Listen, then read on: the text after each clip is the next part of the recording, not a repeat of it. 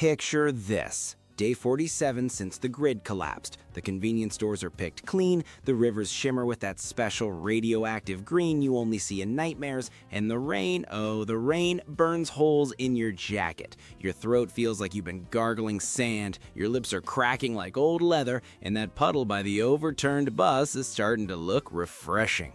Stop! Put down that irradiated pond scum. We're about to turn garbage and basic chemistry into something that won't melt your organs from the inside out.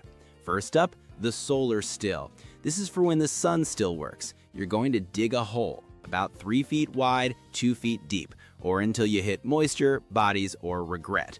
Place whatever nasty water you found in a container at the bottom. Could be urine, could be that green river sludge, could be the mystery liquid from that abandoned grocery store. Doesn't matter. Chemistry doesn't judge. Now stretch clear plastic over the hole, a shower curtain, greenhouse plastic, hell, even those body bags from the hospital if you're desperate enough. Seal the edges with rocks and dirt. Make it airtight. Place a small rock in the center so the plastic dips down, forming a funnel that points at your collection cup.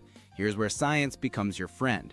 The sun heats your toxic soup and water evaporates, but only the H2O molecules rise. All that irradiation, bacteria, and whatever else was swimming in there is too heavy. It stays behind like a bad relationship. The vapor hits the plastic, condenses, and drips into your cup. 8 hours later, you've got water so clean you could cry, if you had the moisture to spare.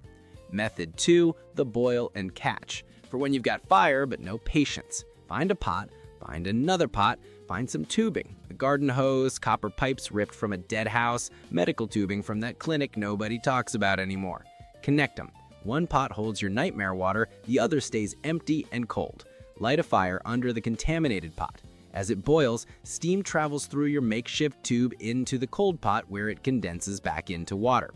The nasties, they're having a party in the first pot too heavy to join the steam's escape plan. If you're fancy, coil your tube and run it through cold water or snow. Faster condensation, more water, less waiting to die of thirst. Method 3, the cloth filter tower. For the truly desperate, no plastic, no pots. Welcome to the bottom of the survival ladder. Stack containers, bottles, cans, skulls if you're theatrical. Fill the top one with your suspect water.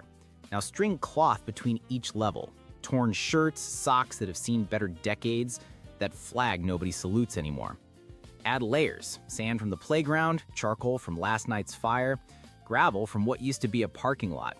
Each layer catches different sizes of death particles. The cloth wicks water down while trapping the bigger chunks of apocalypse. It won't catch viruses, but it'll handle the chunks, the grit, and most bacteria if you find some iodine tablets to add at the end. Here's the science keeping you alive.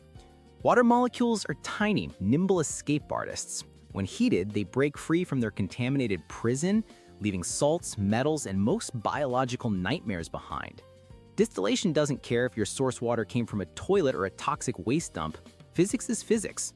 Steam is just H2O having a solo career, leaving the band of contaminants behind. That condensation process, that's just steam getting cold and remembering how to be liquid again. Like your hopes, but useful. Every drop that forms on that plastic or drips from that tube is water in its purest form. No radiation, no cholera, no mysterious green tinge. 3 days without water and your organs start shutting down like a mall after Black Friday. But with these methods, you're drinking cleaner water than most people had before the world went sideways. Sure, it tastes like survival and broken dreams, but it won't kill you. That first sip of distilled water after days of thirst is better than any vintage wine that's now just broken glass in a burned-out liquor store. Your kidneys stop screaming, your blood stops turning to syrup, and suddenly tomorrow seems possible again. No fancy filters, no miracle tablets, no begging at the gates of whatever warlord controls the last water tower. Just you, some trash, basic physics, and the kind of stubborn refusal to die that got humans this far in the first place.